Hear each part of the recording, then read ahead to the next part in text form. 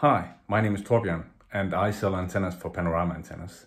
I'd like to show you one of the typical application where you can use a Panorama antenna with your home router. This is the Huawei P525, which was delivered by my operator when I ordered internet from LTE. Standing on my desk at the office, I get 26 megabits per second in download and upload on 11.5 megabit. It's acceptable, but it's not very good and it could probably be better. But okay, the router is standing on a table. On the back of the router, there is two antenna ports with small SMA connectors for an external antenna. So I'm going to install an external antenna. So I've chosen the Panorama WMM8G-7-38 antenna. It's an antenna covering from 700 megahertz to 3800 megahertz, which means it's ready for 5G when that comes. So this antenna, it's a panel antenna, it's a directional antenna, and it's a MiMo antenna. MiMo stands for multi-put input and multi-put output.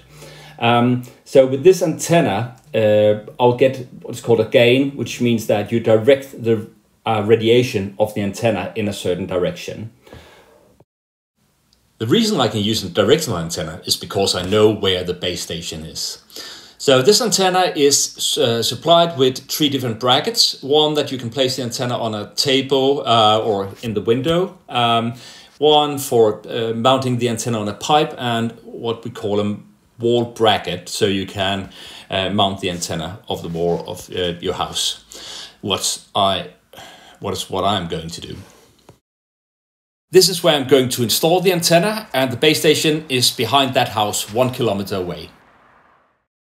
Now I installed the antenna. I drilled a hole in the wall for the cables. So I'm now ready to connect the antenna to the router inside the house. This is how it looks from a distance. It's quite discreet.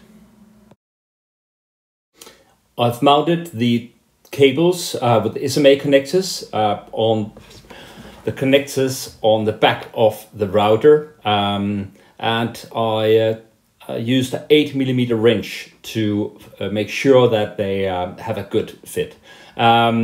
It's important not to tighten them too much. Only 0.4 Newton meters is needed.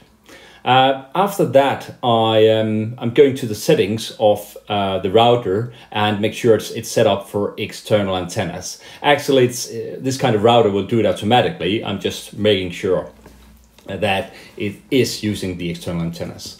Yeah, and then the result.